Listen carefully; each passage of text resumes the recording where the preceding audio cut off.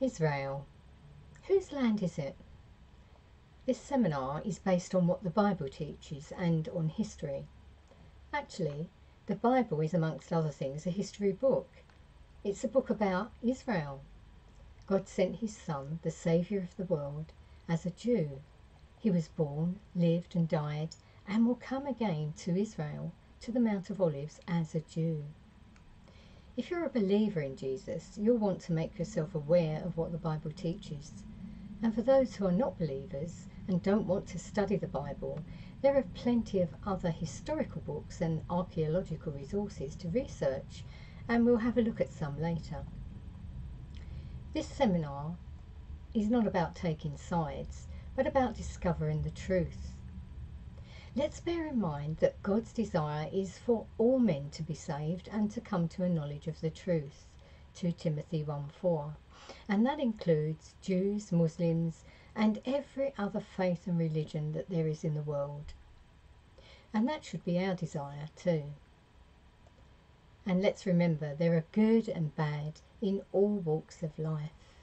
There seems to be so much confusion and misunderstanding about the war in the Middle East, more than I can remember in my lifetime.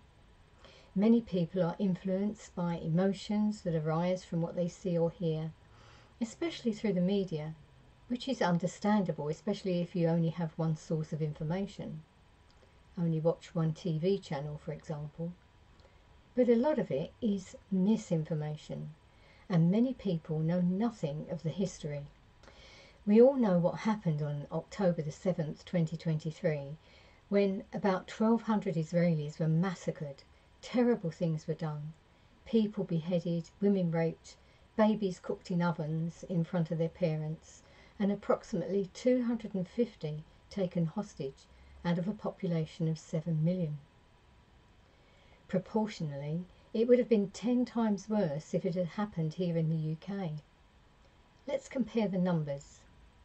We have a population of about 70.1 million, 10 times the size of Israel, and that could have meant 14,000 people massacred and 2,500 taken hostage. How might that have affected you and I? How might the UK have reacted?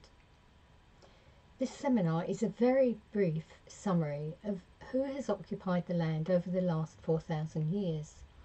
There's so much more to be said, so I encourage you to do some study for yourself, and as always, check what I'm teaching, because I'm capable of making mistakes just as every other teacher, so always check. The claims. Whose land is it? I'm sure we're all aware that over the years there have been many conflicts. Israel has gained and lost land and been persecuted ruthlessly. But why is it ongoing still? And why do both Jews and Muslims claim the land is theirs? Why can't they live in peace? What are the root causes? Why does so much animosity and hatred exist? First of all, let's have a look at a map of present-day Israel.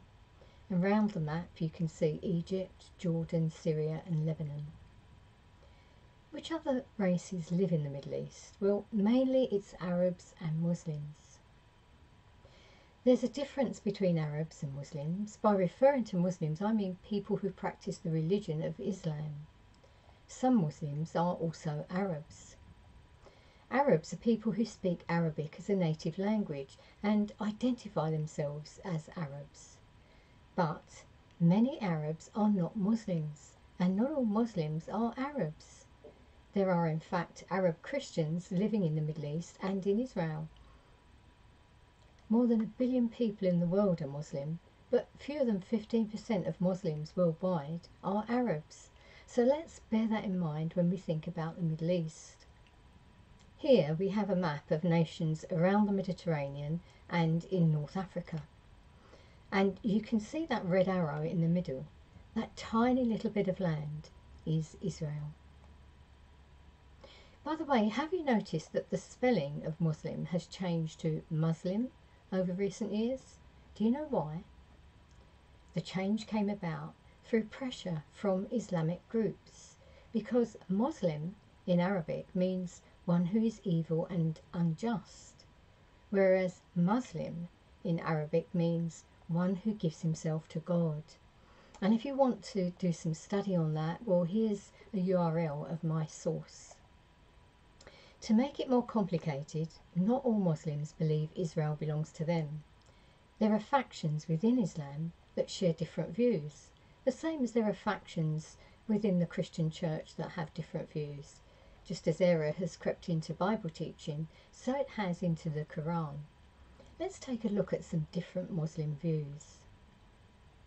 Based on verses of the Quran, some Muslims argue that Islamic law has not recognised and will never recognise Jewish rights to the territory. Others believe the Quran states that the Holy Land belongs to the Jews for all times. By the way, 99% of Palestinians are Muslim and 1% Christian.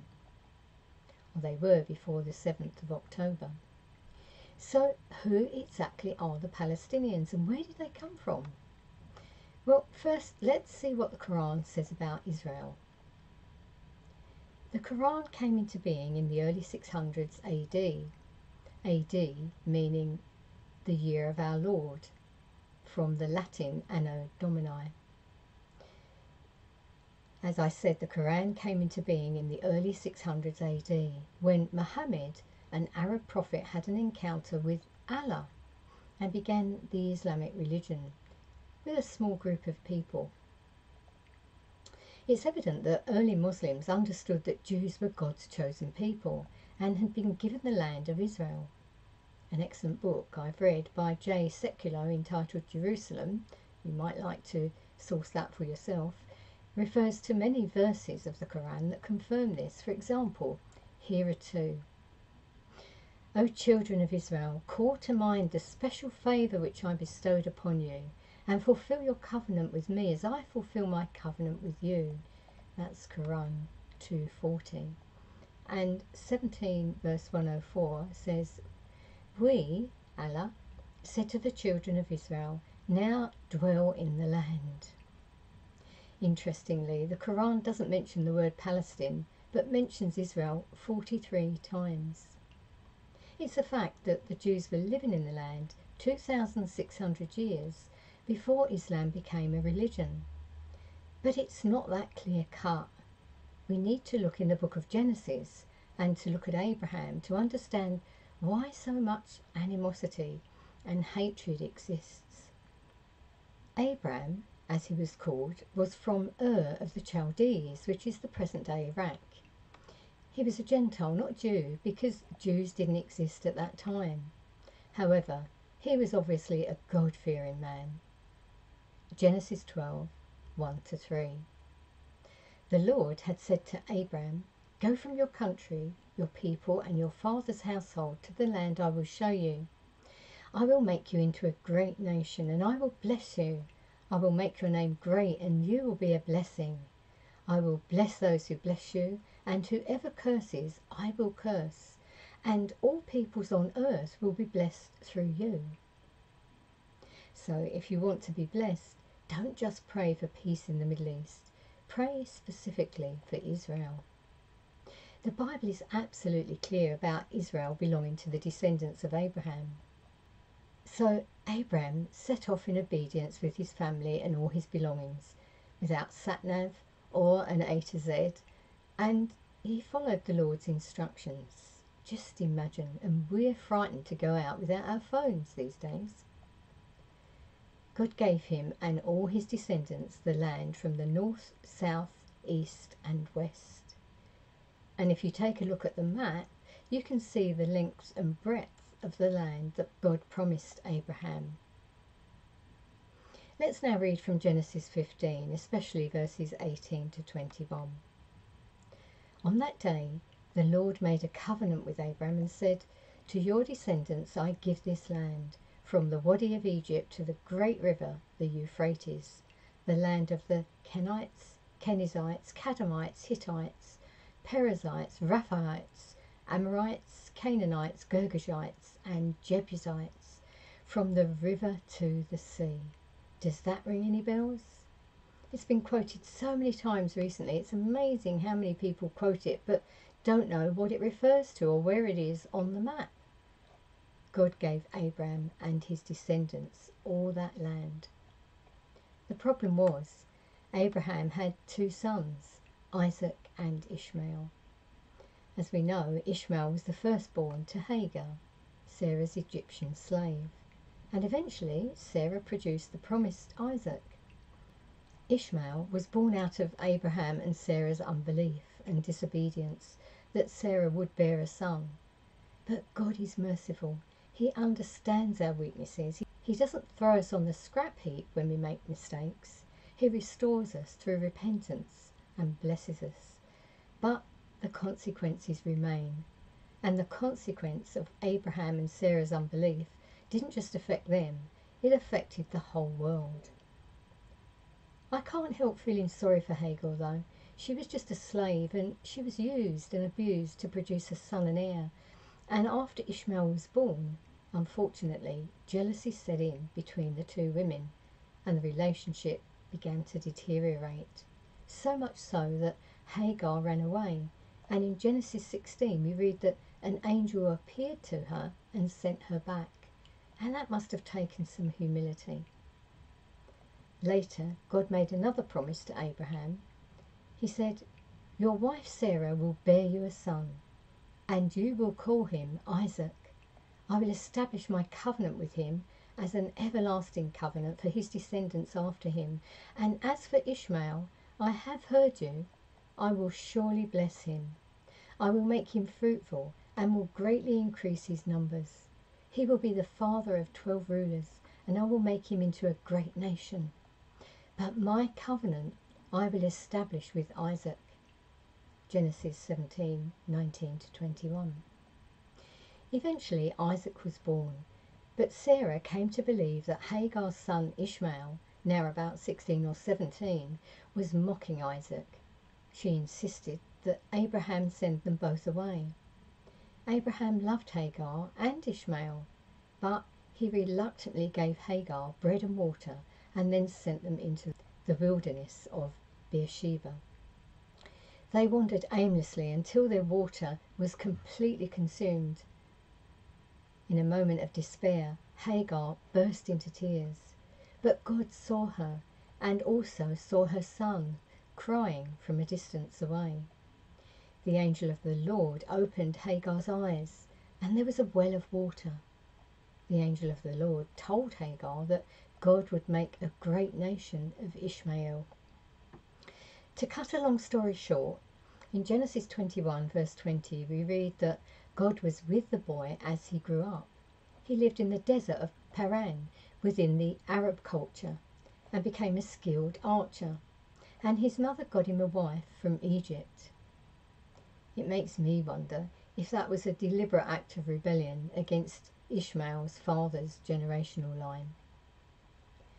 This story reveals a lot, particularly the root of the deep-lying jealousy and rejection that has travelled down the generational line of the Arabs and Muslims. So Ishmael was the father of the Arabs. The promise. The promise God gave to Abraham was reiterated to his son Isaac and grandson Jacob, and he later made a promise to the entire nation through Moses at Mount Sinai, and that was after their deliverance from Egypt, which we'll look at later. Meanwhile, let's remember the promise that God gave Abraham in Genesis 12:1-3. In Genesis 26 verse 3, God said to Isaac, "Stay in this land for a while, and I will be with you, and I will bless you. For to you and your descendants I will give all these lands, and will confirm the oath that I swore to your father Abraham." And then to Jacob, in Genesis 28 verses 10-15, God said, "I am the Lord, the God of your father Abraham and the God of Isaac. I will give you and your descendants the land on which you are lying. Your descendants will be like the dust of the earth, and you will spread out to the west and to the east, to the north and to the south. All peoples on earth will be blessed through you and your offspring." Jacob, in turn, bequeathed the land to his 12 sons. Each were allotted a section according to their size, and they were given jurisdiction over it. The Promised Land.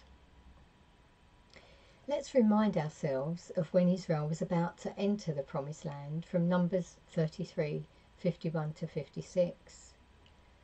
God spoke to Moses on the plains of Moab at Jordan Jericho. Speak to the Israelites and say to them, when you cross the Jordan into Canaan, drive out all the inhabitants of the land before you, destroy all their carved images and their cast idols, and demolish all their high places. Now jumping to verse 55, but if you do not drive out the inhabitants of the land, those you allow to remain will become barbs in your eyes and thorns in your sides. They will give you trouble in the land where you live, and then I will do to you what I plan to do to them. Why did God tell successive generations to drive out the people living in the land? Well, we can see now, can't we? Because they practiced sorcery, witchcraft, and many forms of occult, for example, sacrificing babies. And the problem wasn't with the people, but their religious, idolatrous practices. Why hasn't Israel ever fully occupied the land? In a word, disobedience.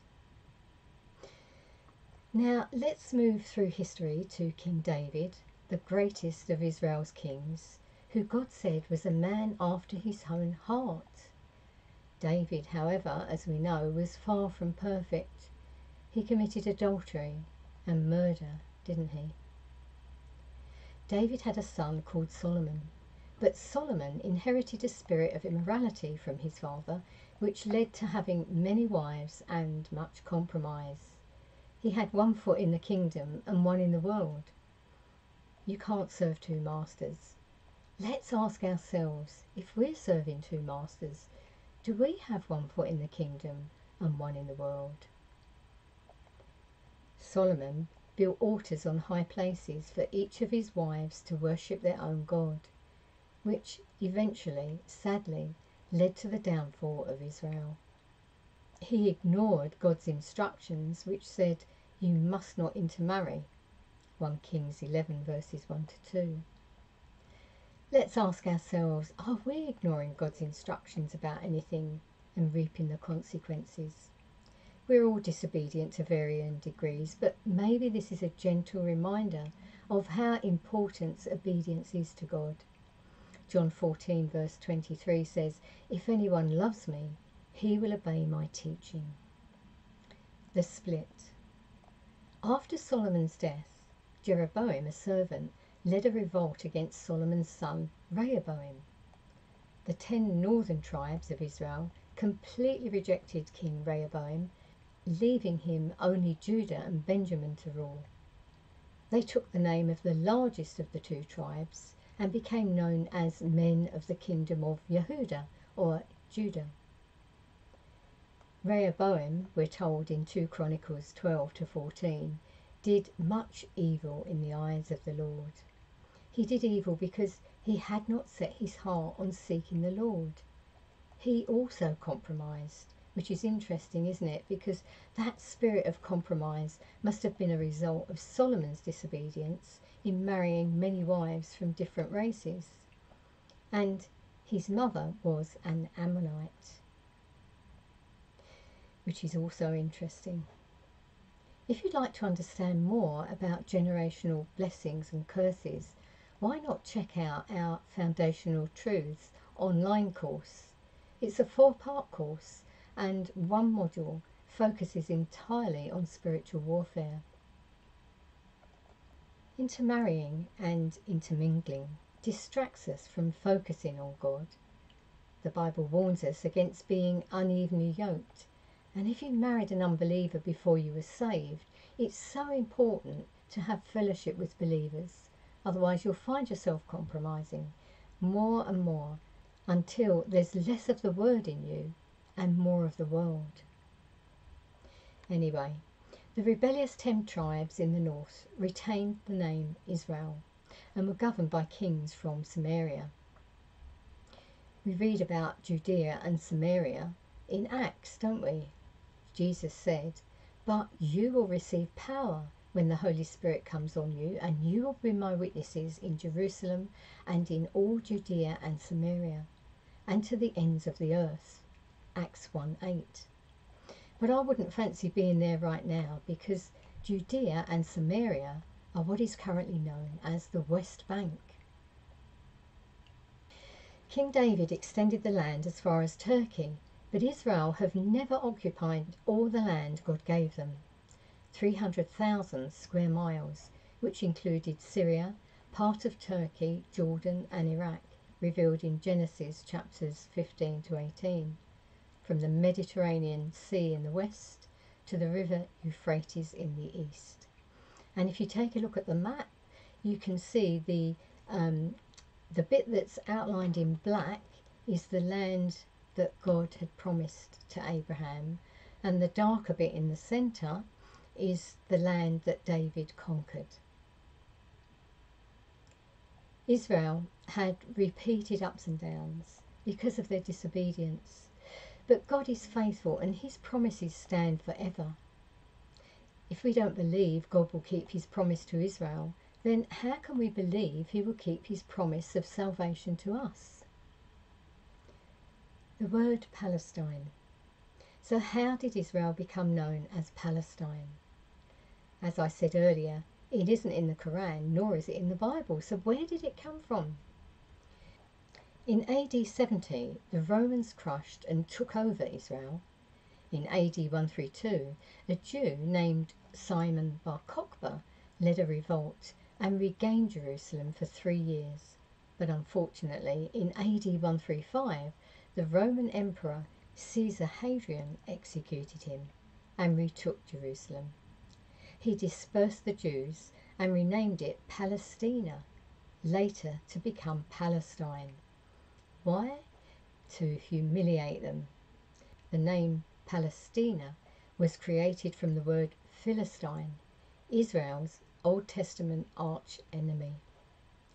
From then on, Arabs and Jews were known as Palestinians. Between 586 BC and 1948, the Jews were dispersed and the land was occupied by about 10 different powers, including the Babylonians, the Persians, the Greeks, the Romans, the Byzantines, the Arab Islamic Empire, Catholic Crusaders, Mamelukes, Ottomans and the British. But there was always a remnant of Jews living in the land. How can we be sure? Well, there is evidence. There is much archaeological evidence of Israel's existence in the land over the centuries. One interesting fact, for example, is of 2 ancient stones with markings on. They're called steles, and they refer to Israel and King David. This one was Egyptian, found in northern Israel. It's known as the Tel Dan stele and is 3,000 years old. It refers to the house of David, approximately 2,100 years before the word Palestinian was invented. The Balfour Declaration. Moving forward to the 20th century, I have to mention the Balfour Declaration, but this deserves an entire separate seminar. Briefly, however, in 1917, during World War I, the British defeated the Ottoman Turks. They took Palestine, and amazingly, on the very same day in London, the Cabinet Office, who incidentally were nearly all Christian, I think as far as I understand apart from one, they accepted the Balfour Declaration, which acknowledged the need for a permanent home for the Jews. Land was allocated to them and accepted by international law.